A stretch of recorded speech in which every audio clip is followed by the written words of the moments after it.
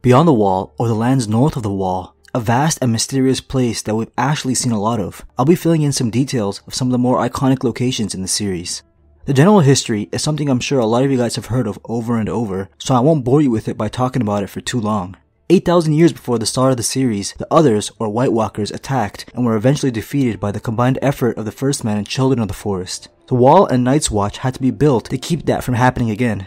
Some of the Children of the Forest, Giants, and the First Men were essentially trapped on the other side of the Wall. The First Men north of the Wall began calling themselves the Free Folk, while the rest of Westeros began calling them Wildlings. They remained very primitive and barbaric. That was a quick summary, right? Heading north of Castle Black is one of the small wildling villages called Whitetree. This place most likely has the biggest weirwood tree in the series and is just above the village. The tree's trunk is 8 feet wide, so you can imagine this weirwood is no joke. Whitetree isn't the closest village to the Wall, since Jon Snow and his brothers passed through 3 other abandoned towns before stopping here. In the books, this is where Sam and Gilly are saved by Cold Hands. If you guys remember Craster from the early seasons, his mom was actually from Whitetree, while his father was a ranger from the Night's Watch. Who's this little girl? You're prettier than half my daughters. You got a nice wet twat between your legs. What's your name? Jon Snow. Snow. Listen to me, bastard. All you lot from south of the Wall. You Southerners. But now you're in the north. The real north. Craster's Keep is just a little further up north.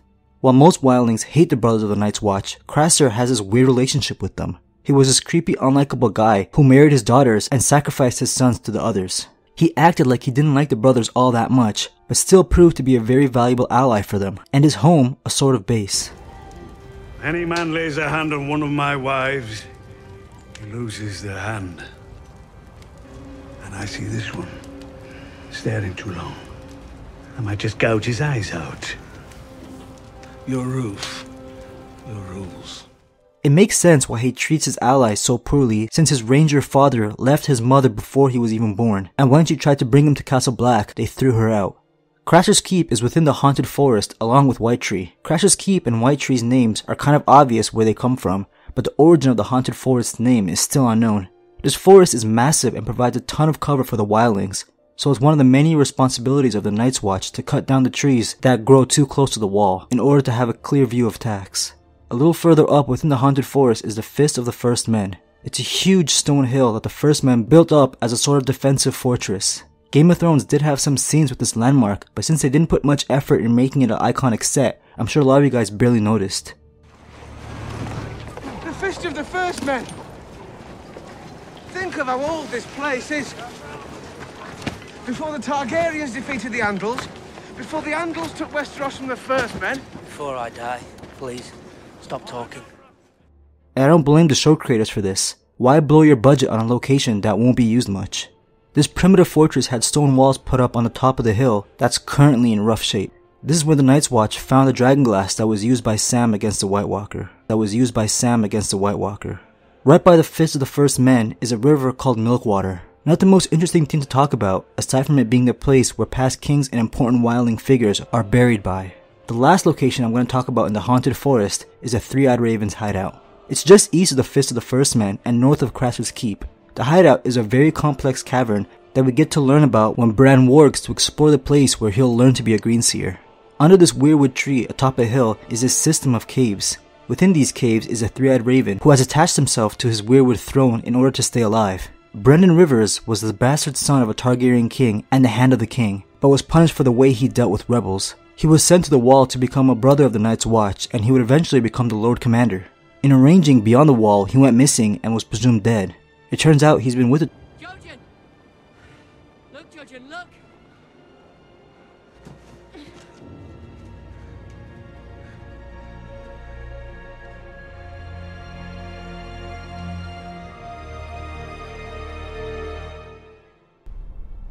Who are you? The First Men called us the children, but we were born long before them.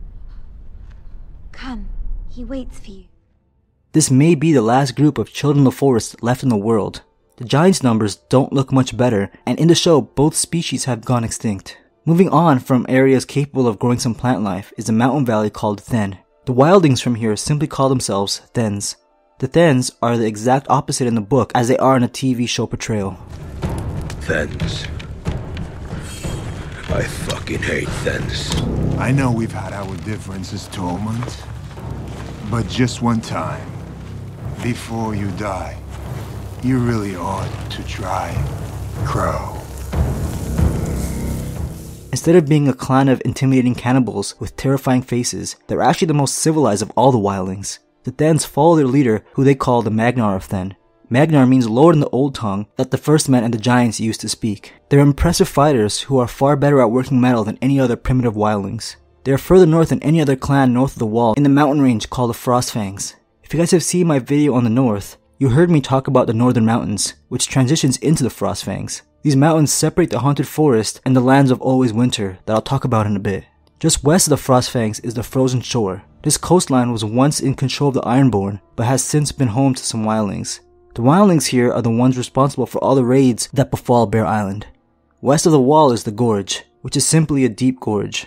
Across the gorge is the Bridge of Skulls, which surprisingly connects both sides of the wall. Instead of climbing up the wall, a lot of wildlings climb down the gorge and back up it to avoid the Night's Watch. Heading back way out east is the peninsula called Storald's Point, and at the tip of it is Hardhome. We saw Hardhome in Game of Thrones during that climactic Season 5 scene.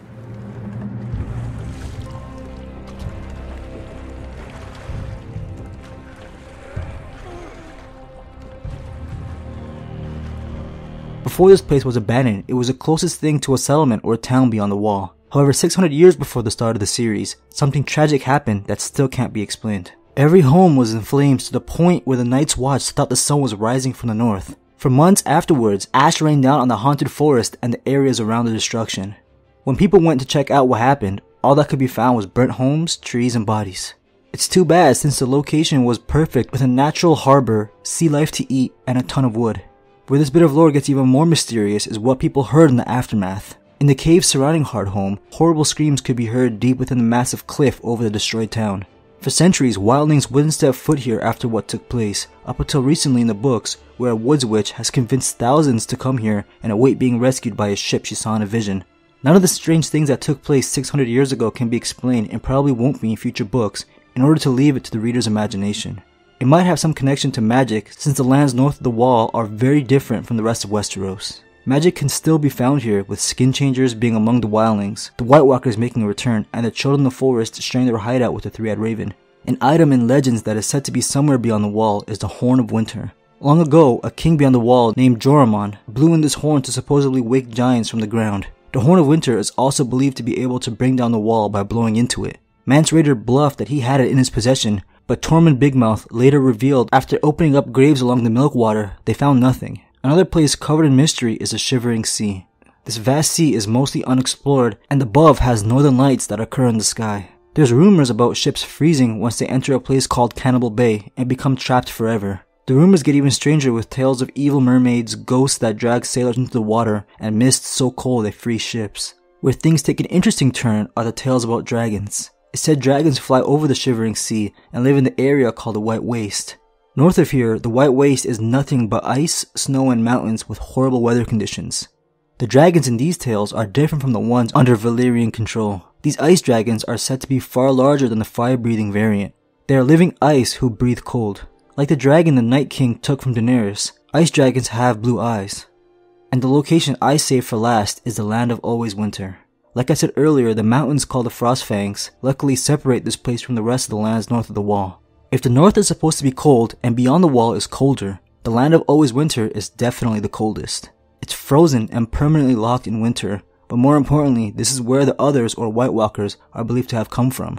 But it's also said that children of the forest, giants, and first men have lived here. When Bran has a vision of what is believed to be here, something scares him to the point of tears.